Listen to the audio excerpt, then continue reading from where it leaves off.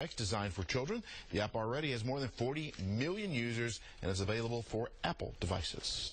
Well, there were two big shows running at the same time last night. Yes, of course, hundreds of millions were tuned to the Super Bowl, but many more are interested in the ads. And Mike Schuh walks us through the winners and the losers. The Bud Puppy. Why? You get a little hostile when you're hungry. Better? Better. The Brady Bunch Snickers. And Little Blue Pill Fiat did well with consumers and experts alike.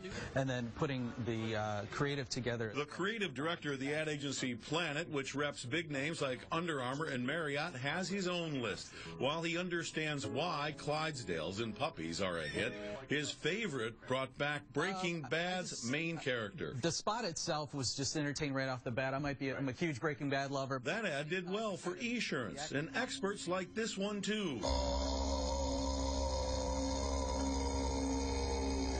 Jeff Bridges recreates the dude from The Big Lebowski. It didn't make a lot of sense, but people remembered it. Some of the winners. The clearest loser. I couldn't grow up because I died from an accident. A nationwide spot featuring a dead child. As a parent, I kind of didn't want to think about those things. No one wants to see or hear about dead children or possibly your child, dying. It was so bad that Nationwide had to issue a statement last night saying it just wanted to get the conversation started about accidents in the home. And in the end, look, we're talking about it. You know what?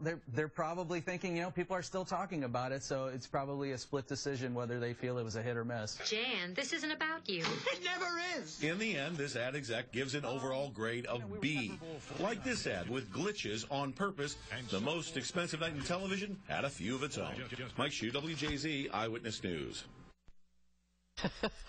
Each of those ads cost $4.5 million. Boy, when that screen went blank last night, I stopped in the kitchen. I'm like, oh no, this can't be happening to